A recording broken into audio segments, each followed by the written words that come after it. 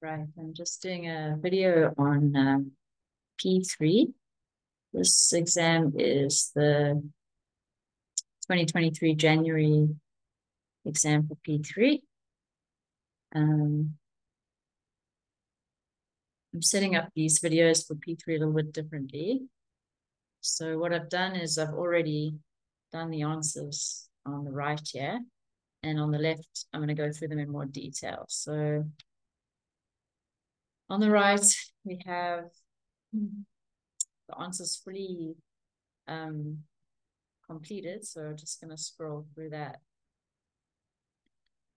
down. So anybody, if you just want to look at the answers, you don't even need to listen to the video. You can skip to the next bit. So this is question one. Question one gives you a certain function, and it says to write down the range of the function f. So we have I wrote it 3. So we have a function f of x, some sort of function. And I always rewrite it this way around just because I like to see what I'm doing. So I know that this a value here is negative. That's a negative a value. And that means that we have a frowny face because this looks like a parabola or a quadratic function. So we know that it's going to be a frowny face in that direction. It's asked for the range. Range has to do with the y's. So it's saying what y's exist. What y's exist for this function? Well, from here down, y exists. Okay, y exists from the turning point downwards. So that's all we need to really look at is what y's exist from the turning point downwards. So the thing that we need is what y do we have at that turning point? So there's a few ways to get the turning points. Obviously, using calculus would be the easiest way. We know that the first derivative equals 0 at our max and our min. This is a maximum point. So it's a maximum turning point. So when I say turning point, I also mean max or min of the function. So we can take the second derivative, the first derivative equal to 0. So first we have to get our first derivative of this function. Our first derivative of this function, well, we have negative plus 9. So we take this 2 minus 1 and, first bring it down and then minus 1. So we end up with minus 2x, and the 9 falls away because the x would be x0. So there's nothing there. So we have minus 2x as our first derivative. We know that at our turning point, we let this equal to 0. And as you can see straight away, our x is going to be 0. So if we divide both sides by -2, x is simply equal to 0. So this is one way you can do it. Look here. Another way is to know that the turning point x value is minus b over 2a. So just quickly explain what I mean by that. This function is in the form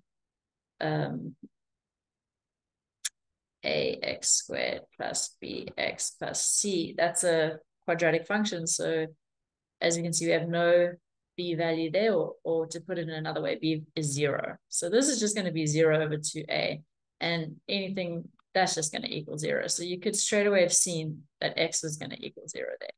Okay, so those are the two ways to do it. If x is 0, then we can sub this back into the original f of x to find y. So when x is 0, then you end up with something that looks like this. So as you can see, 0 squared is just 0. So our y equals 9. We end up with a turning point or a max or a min that is 0, 9. Okay, so this is the information we need to get the range. And we wanted the range in the, we can see back from our picture. Oopsie. That means that this point here is 0, 9. And that means the y part of that point is 9 or less. So in order to get 9 or less, we write it in the math. We don't write 9 or less. We write that our y has to be less than or equal to 9. And this is our final answer here. So that's what they're looking for. Just for P3, you should know that y is exactly the same thing as saying the function. So our final answer should ideally be written in this form. Okay. That's number 1A. Let's look at number 1B. Number 1B asks us to find the value of f of g of 1 of 5. Okay, so this is just a function in a function. So I immediately rewrite this like this. F of g of 1.5. And you can do this all in one step. If you look at your original functions here, we have f and g. So I just take my f of x and I stick g of x inside of it. So we have 9 minus, here's where our g of x is going to go, where the x used to be. But they've given an actual value for x inside there as well. So we end up with this whole thing. This you can work out by hand, or you can, a little bit of working. There's no unknowns there, so you put the whole thing in your calculator if you like, whichever method suits you. I worked it out a bit over here. I did first put the square in and everything. And my answer came to 135 over 16. Always just check if there's anything that asks for like forms or anything. They want the value, so I leave it in this form. That's good. G to the minus 1, number C. Oopsie.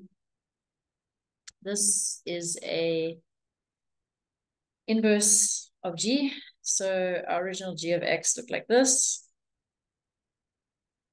And we just want to inverse it. So obviously 2 steps for inverting. Just check your restrictions. X has to be larger than or equal to 0 because X is in the denominator. Okay. We just got the C here. So if you want to just look at the version over there, but in the meantime over here. So first step for invert is you switch X, Y, and then you make Y the subject.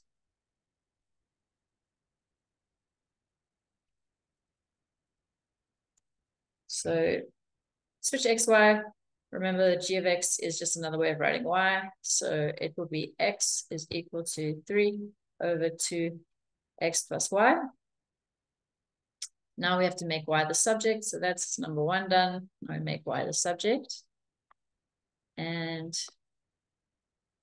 so we want to make Y the subject. I first want to just bring the bracket over. So times both sides by, by 2y plus 1 equal to 3.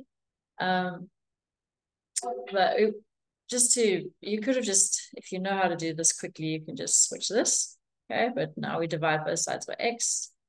So divide both sides by x, just this was I times both sides by 2y plus 1 over here. Just to have that written. Okay. And the x's on this side cancel out. So we have 2y plus 1 is equal to 3. Now there's nothing outside the brackets, so the brackets can fall away. 2y plus 1 equals to 3, minus 1 on both sides, and divide by 2. So y is equal to actually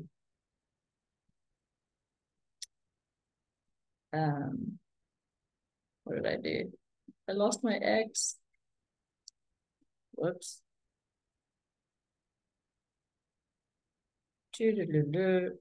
Fix. Aha. Okay, so 2y, 2. Here. There we go. So it would be minus 1 over there. Okay, so where were we? Had a bit of a boo-boo. 3 over x minus 1, divide both sides by 2. So it'll be 3 over 2x minus 1 over 2. And y is equal to 3 over 2x minus a half. In your, I've just done it quickly there, but your final step should look like this. You want to obviously show that this is g to minus 1x. Perfectly. Okay. That is number 1. Just go back to the question, check everything that they asked for. Perfect.